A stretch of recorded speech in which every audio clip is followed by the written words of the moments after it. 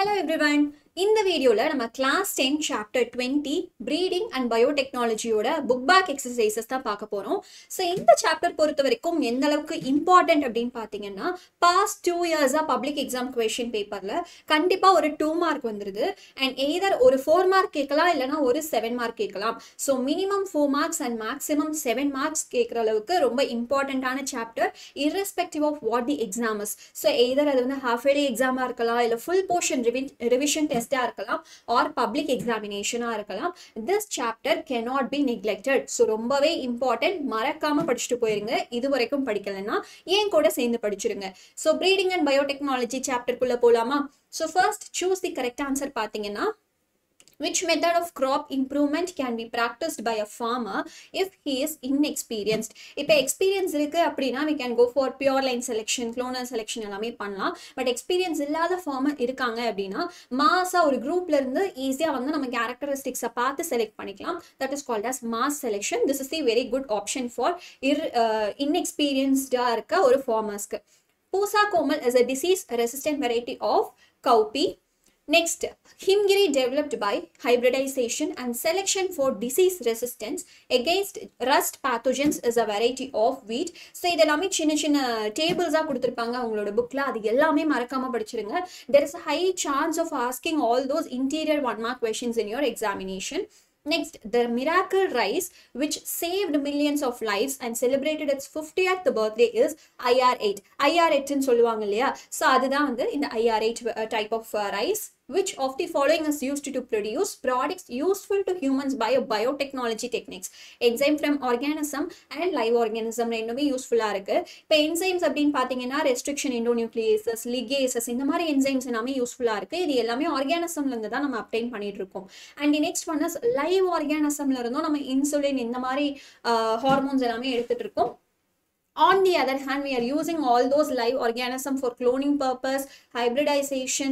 Next, பாத்தீங்கன்னா நிறைய வந்து இந்த gene cloning techniques எல்லாமே அதை யூஸ் பண்றோம். So both are useful. We can cut the DNA with the help of இதுதான் நான் சொன்னது restriction endonucleases which palindromic sequenceல நம்மளுக்கு தேவையான இடத்துல கட் பண்ண முடியும்.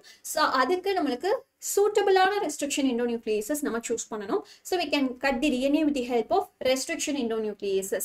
Next, rDNA is a recombinant of vector DNA and a desired DNA. So நம்ம என்ன பண்ண போறோம்? Recombination technology அப்படினாலே நம்மளுக்கு desirable இருக்க characteristics ஓட gene எடுத்துட்டு so இந்த host ஓட gene கூட mix பண்ண போறோம். So the resultant organism will be having all the desired characters and also original characters இருக்கும். ஓகேவா? So அதுதான் recombination of vector DNA and the desired DNA. DNA fingerprinting is based on the principle of identifying repetitive sequence of DNA. So எல்லா humans ஓட genes லியுமே பாத்தீங்கன்னா ஒரு சில segments தான் repeat ஆயிட்டே இருக்கும். So எவ்வளவு நம்பரா repeat ஆகுது அப்படிங்கிறது வந்து it may differ. So அத principle வச்சிருக்கிறது தான் இந்த DNA fingerprinting technology.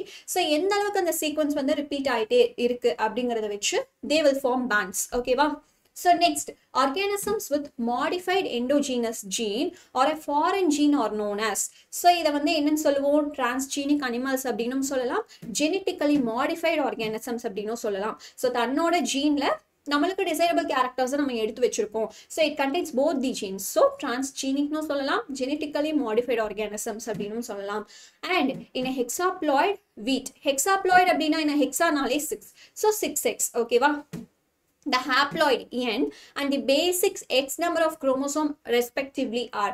So உங்களுக்கு questionலயே வந்து answer கொடுத்திருக்காங்க. You can simple mathematical அந்த division multiplication தெரிஞ்சாலே ஈஸியா answers guess பண்ணிடலாம். So 2n equal to 42 அப்படின்னு இருக்கு. So n வந்து எவ்வளவா இருக்கும்? So n will be 42 by 2. ஓகேவா?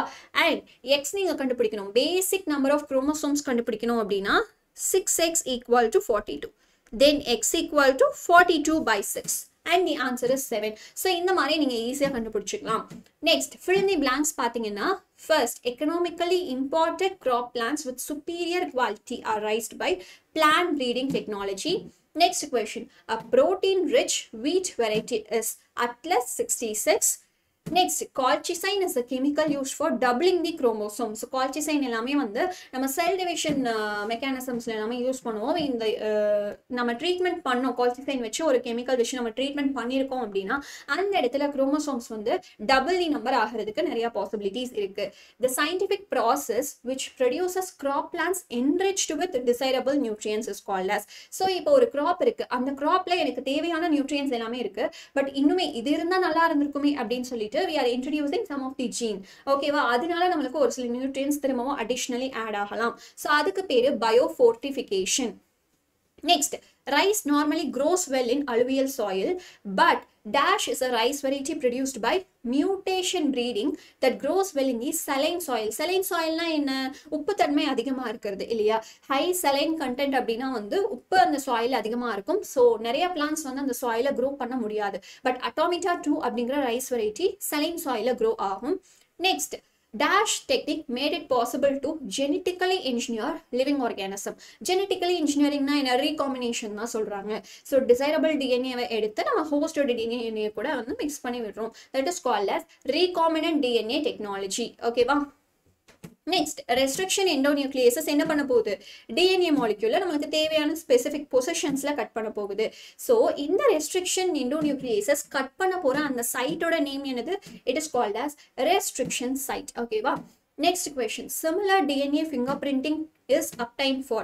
இப்போ ரெண்டு human beings எடுத்துக்கிறோம், ரெண்டு human beings ஓட blood sample வச்சு நம்ம fingerprinting technology யூஸ் பண்ணி if you run a gel electrophoresis அப்படின்னா யாருக்கு வந்து similar bands கிடைக்கும்னு பார்த்தீங்கன்னா identical twinsக்கு similar bands கிடைக்கும். ஸோ அவங்க ரெண்டு பேரோட ஜீன்ஸ்லையுமே பார்த்தீங்கன்னா அந்த variable number of tandem repeats இருக்கும் இல்லையா, அது வந்து சிமிலரா வந்து நம்மளுக்கு ரிப்பீட் ஆயிருக்கும். ஃபார் எக்ஸாம்பிள் இங்கே 20 டைம்ஸ் ரிப்பீட் ஆயிருக்கு அப்படின்னா அதே மாதிரி இன்னொருத்தருக்கும் 20 டைம்ஸ் ரிப்பீட் ஆயிருக்கும். So result will be similar, அதுதான் சொல்ல வராங்க. பட் இப்போ உங்களுக்கும் எனக்கும் எடுத்தா என்டையர்லி டிஃப்ரெண்டா இருக்கலாம். ஸோ எனக்கு ஒரு 5 டைம்ஸ் ரிப்பீட் ஆயிருக்கலாம், அண்ட் உங்களுக்கு வந்து பார்த்தீங்கன்னா மேபி ஒரு 20 times repeat ஆயிருக்கலாம். So the results May differ, but identical twins கிட்ட நம்ம எடுத்தோம் அப்படின்னா results will be very similar. Next 9th question பார்த்தீங்கன்னா stem cells R undifferentiated mass of cells. Stem cells அப்படிங்கிறது என்ன, ஸோ இது எல்லாமே நம்ம பிளசென்டால இருந்து எல்லாமே எடுத்து வச்சிருக்கோம், அம்பிளிக்கல் கார்ட்ல இருந்து எல்லாமே எடுத்து வச்சிருக்கோம் இல்லையா.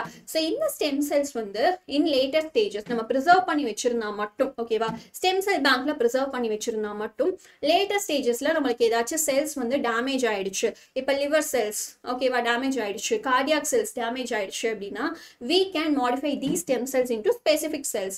ஸோ இது எல்லாமே undifferentiated cells-ஆ இருக்கும். ஸோ நம்ம வந்து differentiate பண்ணிக்கலாம். Next, in a gene cloning, the DNA of interest is integrated with a dash.